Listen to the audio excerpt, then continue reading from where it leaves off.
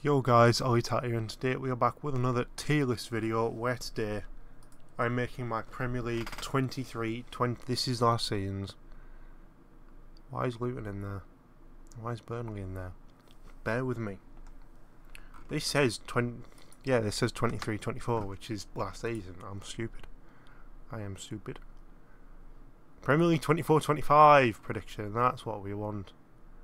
Why are you Middlesbrough? What? So this one's got Leicester, Middlesbrough and Norwich. And Sheffield United. Wow. The Israeli Premier League. There's one called My Premier League Teams. There's Derby, Notts County, Burton, Red Huddersfield, Green Chelsea, and Hajduk Split. Brilliant. I just want to make my Premier League predictions. I'm being real. Premier League 24-25. That's 24-26.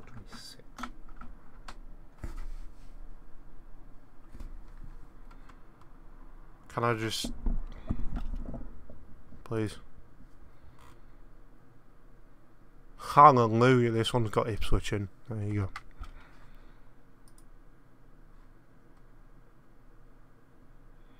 There we go, that's good enough. I have apologised for the amount of black space on the screen. I have cropped it so no adverts show up. But yeah. I mean, these aren't my ranking straight off, but we'll just get it out of the way. Teams that are going to be towards the top: Arsenal, Man City, Liverpool. Teams that are going to be towards the bottom: Brentford, not Everton, Southampton, Ipswich, Forest probably. Teams that will be pushing towards the top: Tottenham, Man United, Villa, I think Chelsea. Teams that, yeah, they'll do alright. I think Brighton.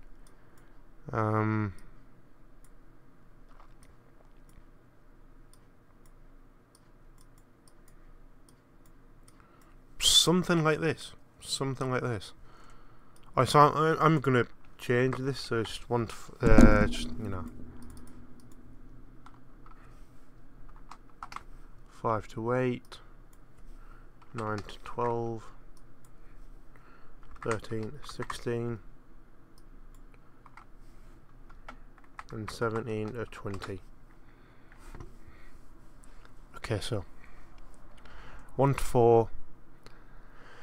If we're being real, City have won the league again. It's boring. It's awful for football. It's awful for the Premier League. People say, "Oh, well, Man United did it as well." I didn't live through that. I started watching football in 2014. For me, it's just been City, City, City the whole time I've been watching football, and it's so boring because I want to like their players. I've liked lots of the players that they've had. I like De Bruyne as a player. I like Haaland. I like Sterling. I like John Stones. All them players. I like Pep as a coach. I think he's a funny guy, good coach.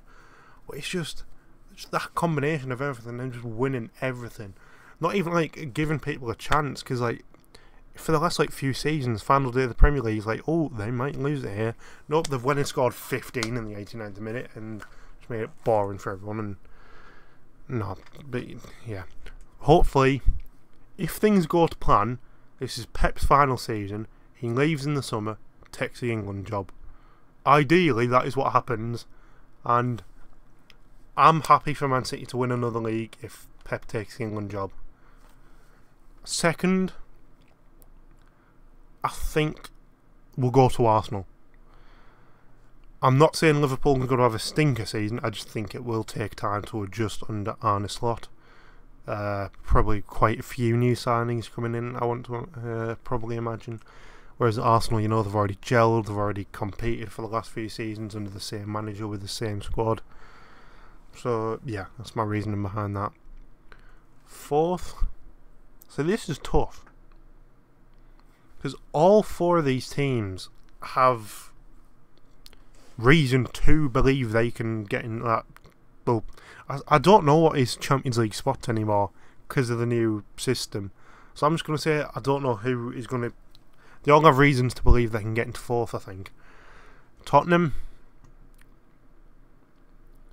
Man United, I think, are going to have a better season.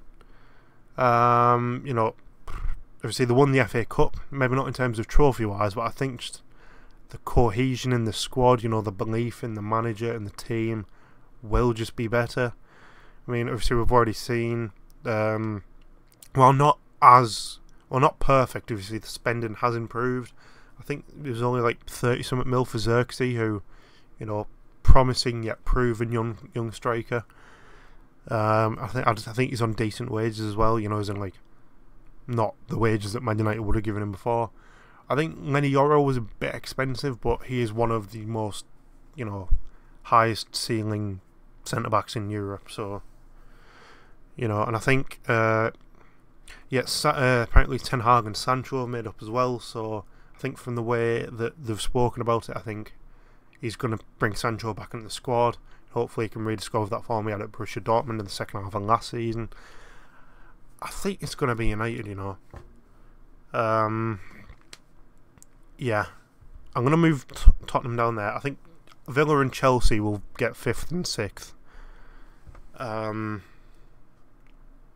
Who will get where, though? Will Chelsea or Villa have a better season?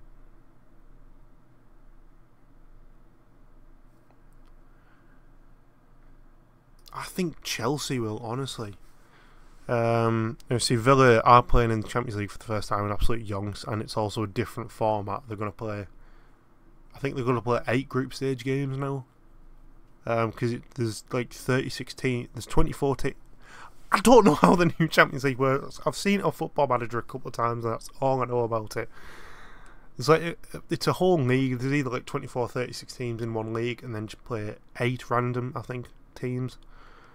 So there's more games, which obviously just isn't great for football in general. But as long as it lines the pockets of, the Saudis and Qataris that own all the companies, as long as they're getting richer, and, it doesn't matter that the footballers are constantly getting heavily more injured, more serious injuries, more frequent injuries, as long as it's lining the pockets of the people who own the companies. But I don't think playing the extra games will affect them too much. But I just think in the long haul they won't be able to keep it up as much as Chelsea. I think it'll just be towards the end of the season Chelsea just secure that 5th spot more and more. Who's the manager? Enzo Maresca? No, Tottenham are 8th. Tottenham are 7th. I've just realised there's 3 teams in here.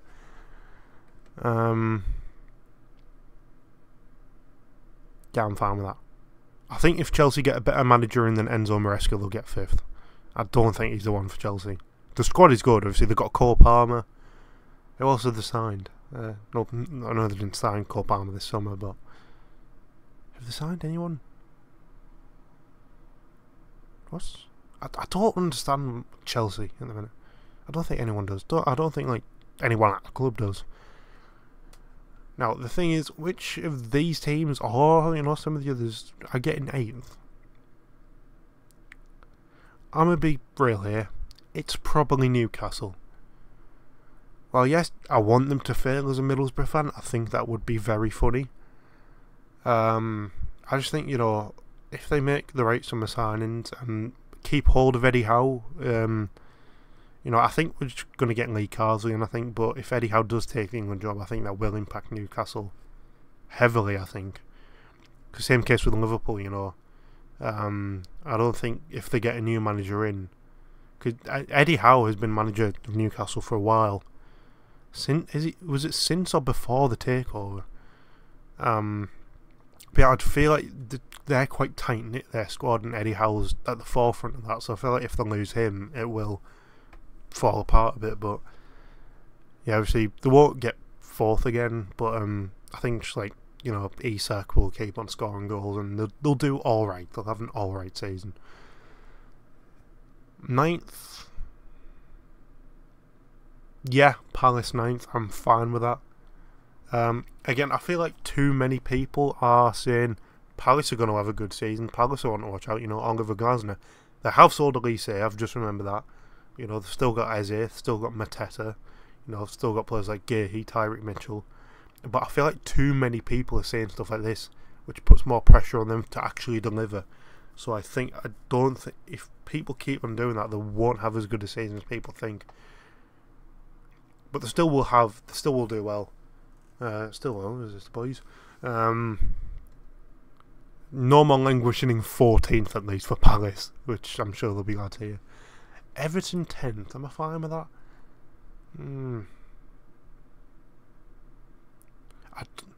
As much as Everton did have a better end to last season, I don't think they'll do as well as 10th. I do think teams like West Ham will finish above them. Because West Ham are the new Crystal Palace of the league, but it's like 8th to 10th. Like they'll just always finish there for like the next 10 years, I think. Again, this is like my pre-transfer window predictions. I'll do another one of these when the transfer window officially closes. Is it like the 1st of September, I think?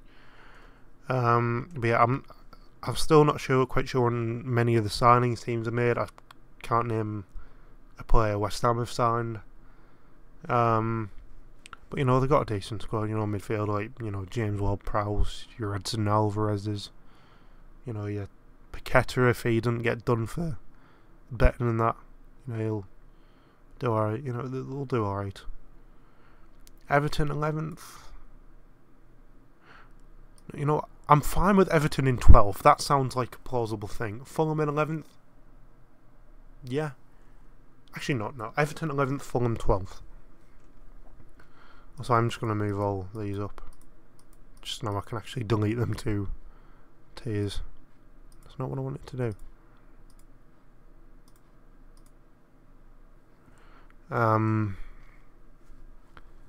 Yeah, Fulham, you know, they've got a few good players. Rodrigo Muniz, you know, João Palhinha has gone to Bayern, which is quite a big loss for them.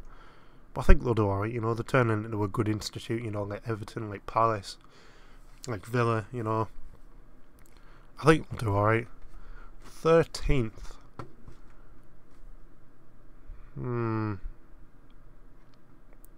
going to give it to Brighton. I think they might finish 13th last year. I actually can't remember where Brighton. It's been so long without club football. Yeah, I don't think they'll have a horrid season. I just think it will be a bit lacklustre and just a bit. It will drag for Brighton, I think. I don't think the new manager will do great. They've still got quite a few good players on the books. You know, you've still got him. I was going to say Lewis Dunk, but you know, you got youngsters like, you know, Enciso and Sarmiento. As long as they don't go out on loan, you know, you got like Evan Ferguson. I can't remember off the top of my head, and you know, I've not really done much research for this video, but Brighton will be alright. 14th. I'm going to give Bournemouth, honestly. Yeah.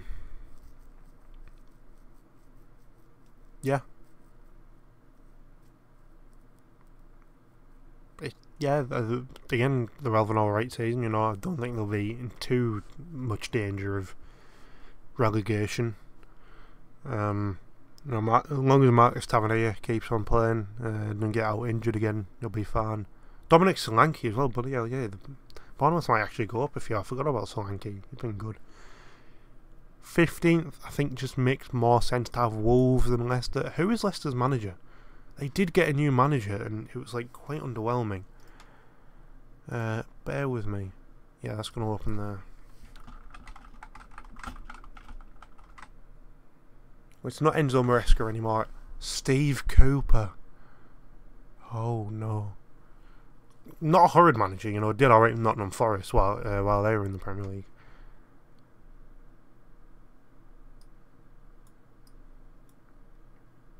Yeah. If Brentford keep a hold of Ivan Toney, honestly, they could finish higher than 16th. I think like Brighton last season was quite lacklustre for them.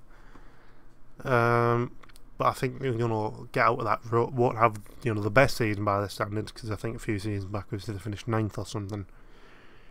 But they'll gradually improve, I think, like Brighton. Well, Brighton, I think it's if they're second the manager. Brentford, I think it's if they keep a hold of players like, you know, Ivan Toney enough to keep hold of Thomas Frank. Now, who here is surviving the drop and who isn't?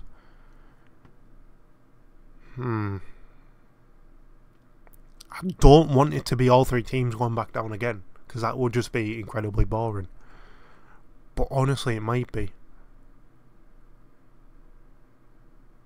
It's definitely between Nottingham Forest and Leicester, I think. Southampton?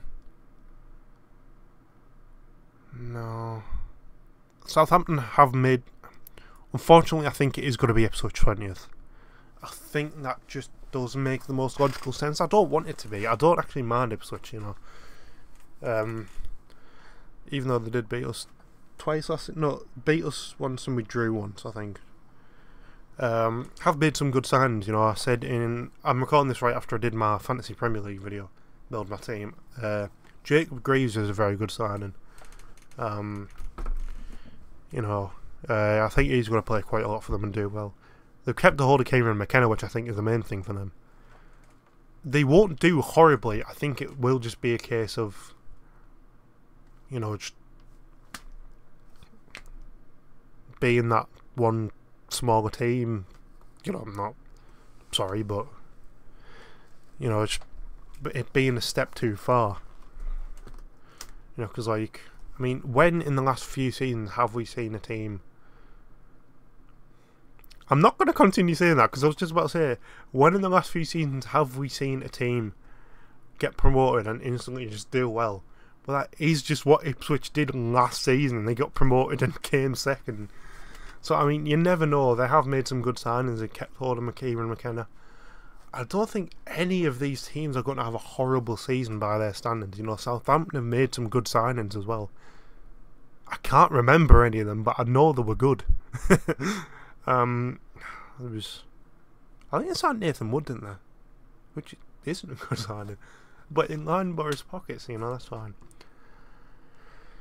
It's definitely between Nottingham Forest and Leicester for surviving the drop. I want Leicester to survive because, I mean, to be honest, I know saying they deserve it is a bit wrong because, like, you only deserve it if you perform and do get the points. It's like, there's no point in them, you know, finishing 18th come the end of next season and thinking, oh, Leicester deserve stay up. Well, they didn't because they didn't get enough points to, so they don't. But you know, 10 years ago, Leicester just weren't a certified Premier League team. But in the space of 10 years, they have. They won the Premier League in like the second or third season up.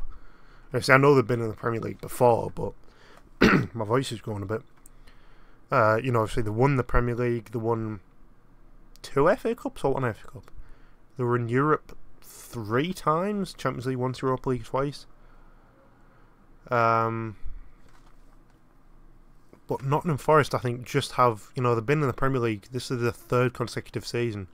They will just have more infrastructure and just like, you know, just like they'll know how to stay and survive more. So I think that's going to be it for me. That's going to be my final thing. Again, I hate it that it's all 3 teams that came up going back down, but that's just how the cookie crumbles, isn't it?